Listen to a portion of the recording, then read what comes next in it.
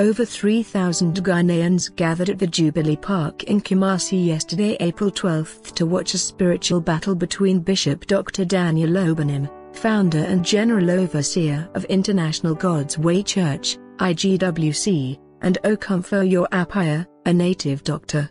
Both men had always argued about who was more powerful. They agreed to meet at the stadium to test their powers by spending 30 minutes in a coffin. But the native doctor didn't show up. Twitter user Obimpina Ostein narrated the story in a series of tweets posted on Tuesday, April 12.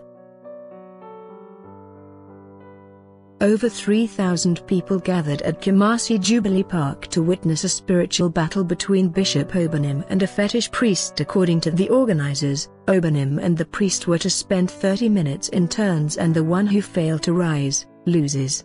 Obanim just left the Jubilee Park because the fetish priest failed to appear. According to the fetish priest, he couldn't make it to face Obanim because the Swaim police have put him under house arrest. Over 8 policemen found stationed around the house of Okomfo Appiah, and that accounted for his inability to meet Obanim. We got intelligence some supporters of Obanim were going to attack Okomfo Appiah, so DA police went to his house to protect him. ASP Tanko.